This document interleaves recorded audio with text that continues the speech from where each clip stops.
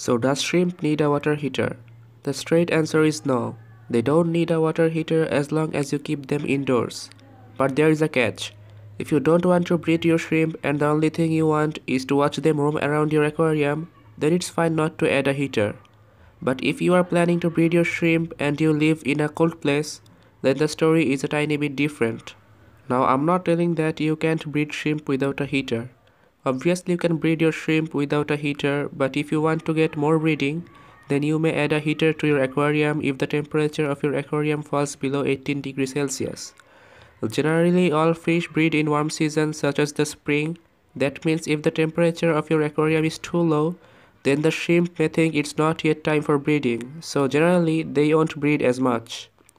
But assuming your indoor temperature is above 20 degrees Celsius, which is almost obvious, your shrimp will breed just fine. So in the conclusion, you should add a heater to your aquarium only if you keep your aquarium outdoors and you live in a really cold place, where the normal temperature is below 20 degrees Celsius.